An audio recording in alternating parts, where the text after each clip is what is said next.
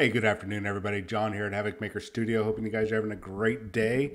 It is almost the first official weekend of November, which means that the weekly giveaway contest that I talked about last month is going to go into effect. Now, I'm going to put up a little bit of information about that at the end of this video, and more will follow tomorrow.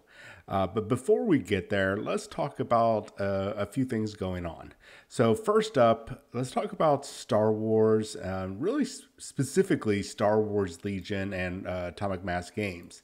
Now, they've had some problems in the past. We've covered it. We've even gotten it wrong. We, as in me, have gotten it wrong, some of the information. And they've addressed it here and there along the lines, but they're came out with a more of an official one just a day or so ago, and they addressed that they're aware of some issues with their recent Star Wars Legion Battle Force releases, and of course there are other ones that they've already addressed. And in the interim, they provided print and play solutions for non-essential components right now. So, hey, we've got this temporary fix, and we are working on figuring out what the production issues are, and we're going to fix all that up later. And of course, people are noticeably upset, and that, of course, they want the fixes now. They wanted the fixes as soon as it was discovered, and which totally makes sense. But in their defense, and usually I don't like to defend necessarily a company. If you screw up, you screw up. But in their defense, they've recognized it, and they put out something that people really should be paying attention to, and where like companies like say Games Workshop, Warlord Games, even Privateer Press, they won't sit there and go, "Hey guys, we messed up. We're making these corrections. Here's a temporary fix. We messed up." No, they'll either ignore it, or they'll do some funny James Workshop video to try to cover up their mistakes. Well, in the case of Games Workshop, there's right now I could go on and on about them. They're now back in the hot seat for messing things up. But at least Atomic Mass Games comes out, identifies the issue, and addresses it, and at least creates a temporary fix before they do a permanent fix. So that aside, something that we, as the consumers, the hobbyists, the gamers, whatnot, we need to understand that this isn't like an easy day one fix, and they can't necessarily go, "Oh, Todd so-and-so on Facebook said there was this issue," or we received an email from Brenda and that says that they had an issue with this. We need to identify what the issue is. Is it just one person? Is it an isolated incident, or is it multiple instances? Regardless, either one of those will work. And then they need to figure out where the source of that problem is. They need to address that problem. And then before they can address that problem, that's going to take time, money, and resources, including manpower. And then you have to push other things back. You have to reschedule other projects, or you might have to take time. It could just be a day or two of phone calls back and forth and emails, but that's still time off of other projects. So it requires more than just hey guys, we messed up day one. We saw Todd and Brenda's messages, and it must affect every single person out there. So we're going to just jump on it right here, right now. And we're just not going to do it. And we're going to be doing all of our other work on top of it. It takes time, and it takes resources. And then they have to investigate. They have to find the faults. They have to address the faults. They have to make sure that they don't happen again, and then start having a workaround for the people that have already purchased the stuff and have purchased or will be purchasing the stuff that's still in store with the mistakes. So this stuff takes time. And in this society that we have now, of this instant gratification, we tend to expect, hey, I have a complaint. I'm going to put it on Facebook or Instagram or Twitter, and I expect it to be addressed right here, right now. Well, tough. You're not going to get it, guys and gals. It's going to take time. Even video games are like that. Hey, you know what? We figured out there is an issue. There is a bug here. We're going to have to go ahead and take a look at that. It's going to take some time. We can't just patch it within 30 minutes of you going, hey, we found a bug. It's not that simple. This takes time. And you know, with video games, you have to make sure that whatever bug that you fix doesn't affect other bugs, or not other bugs, but other parts of the program, which would and then entail create bugs. And now, mind you, I'm not dismissing anybody's being upset with any product from any company, because I most certainly have been on that end of the equation and have complained about it. And I'm not dismissing that, having been there, but I think we need to slow down a little bit on the consumer side and give companies like this a chance to correct it, especially companies that are way more transparent in addressing these issues than some of the bigger companies out there. So I'm not admonishing you. I know it might sound like it, and I'm not saying that you're wrong or anything. I just want you guys, some of you, it's a minority of the niche, of the hobby, of the community that is understandably upset.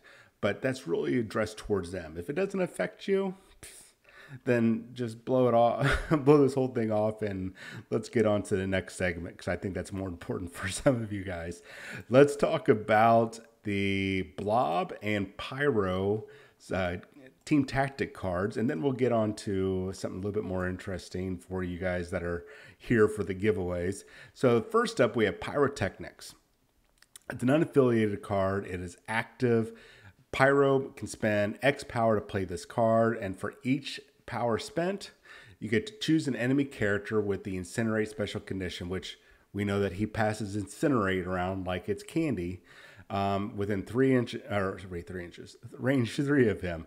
Each chosen character drops 1 objective token it's holding and is pushed range S away from Pyro. I think that is a cool power. This makes him a lot more versatile. I mean, he's already fairly versatile in dealing damage and passing out Incinerate and a couple other things that we've covered in a previous video when we talked about Pyro. But this is a very good card to have for him. I really see, if you're going to be running Pyro, that's almost a guarantee you're going to have it. Then we have Leapfrog, which is interesting. It's going to have multiple requirements to do so. It's unaffiliated once again. Even though it's unaffiliated, it's really affiliated because you have to have the Brotherhood, or you have to have at least Toad and the Blob in there. Anyways, after an allied Toad deals damage with an attack, an allied Blob and Toad may spend 1 power each to play the card. Blob may advance short range and make a strike attack. Kind of cool.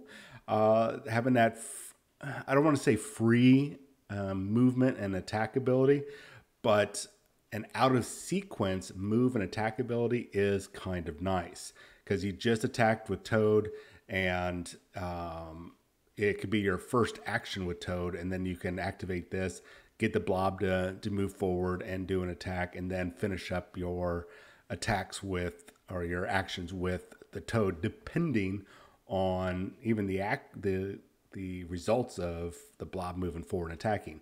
So it's not a free movement. It does cost 2 power, but to be able to do an out of turn move and attack, that's basically 2 actions for 2 power and out of turn sequence, even if you've already activated Blob. I think that's a really good one, especially if you are going to be running Toad in that group. Then we have Brace for Impact. Man, Leapfrog just sounds really good. Brace for Impact is another unaffiliated. It is reactive. If 1 or more allied characters would suffer a collision, they can spend 1 power to play the card. Characters that spent power do not suffer damage from that collision. That's kind of a good card for, really, I would say, anybody. I don't know how about you guys, what your experience is with collisions. This for me, it falls along the same lines as having terrain as line of sight blocking. I don't encounter it all that often. Usually my characters are scattered far enough that I don't get any collisions. But everybody's games are different. We know that thousands of games are being played, so maybe you guys a different experience. But just out of curiosity, for those of you that do encounter collisions a little bit more than anybody else, or at least it seems that way, let me know down in the comments below. I mean, how do you deal with that? Is this going to be a card that's going to be good for you to have, or is it just I don't know, just just a waste of one of your 10 team tactic cards? All right, so let's talk about the giveaway. So I've been talking about this for a while now, and we got a bunch of stuff that's going to be coming up for it. I've got about, I haven't figured out the price yet, but I'm saying that we have at least got around $1,000 worth, or sorry, $500 worth of product, probably pushing $1,000, and a very special giveaway at the end if we hit a certain goal, or if we hit that goal before, right? Which would be well over $1,000 giveaway. Now the giveaways are going to happen every week. I'll be doing a drawing on every Saturday between November 5th and December 31st. And each of those weeks, we will have just at least one item go out. Sometimes I might just accidentally toss in two small ones like some Reaper Minis or some paintbrushes. You might get two instead of one. But beyond that, we're going to be doing double and triple and a big giveaway if we hit certain goals. And I might intermittently throughout the out this giveaway month, or this this weekly giveaway, I'm not sure. Yeah, let's go with weekly giveaway, that I'll come up with other, hey guys, if we hit this goal, then this special weekly goal, then I'm going to do an extra giveaway for both people, that sort of thing. So we'll just make it crazy as we go. But those special ones, those on the spot ones, are going to be weekly. And how will you know?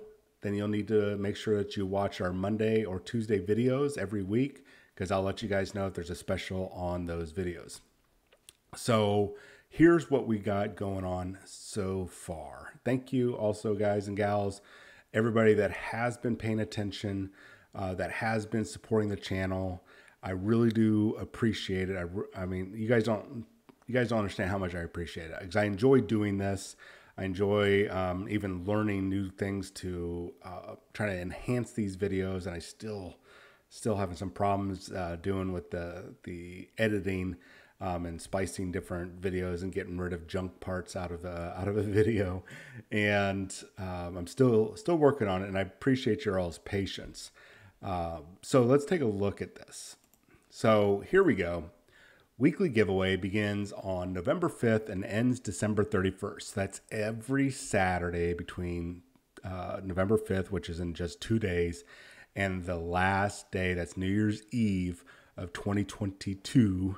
And we're going to be doing a giveaway. Now, how to enter? You have to subscribe to YouTube for now. And if you're already a subscriber, congratulations. Now, if you have if we get 350 subscribers between November 5th and December 31st, anywhere along that lines, I'm going to do a double giveaway. And it's not going to be some small giveaway. I promise you, I'm not going to go, we're going to give away two $7.99 Reaper Minis. No, we're going to do something big. And that's going to be also for the 400 subscriber double giveaway and the 500 subscriber triple giveaway. And if we get to 1,000 or more subscribers by December 31st, which is doable, we will be giving away an Angel Sanguine army for Warhammer 40,000. It is a massive army. We'll have some photos up as we get a little bit closer, or not a little closer, but after this weekend. I want to try to get some professional photos. I might just have to take some junk photos and at least get them up there so you guys can see not only the stack of giveaways that we're going to be doing, but also the Angel Sanguine army. So if you guys are interested, make sure you are a subscriber. And I'm also going to be doing a video when I do Friday's video. I'm going to do a walkthrough video on how to make sure I can see that you are a subscriber. Because if I can't see that you are a subscriber, right, and you don't have an email, regardless if it's a brand new email account that you made just for your YouTube subscription for stuff like this, then it doesn't matter. As long as you have an email and I can see it, then I'll be able to contact you. We'll be able to arrange for shipping items to you guys and whatnot.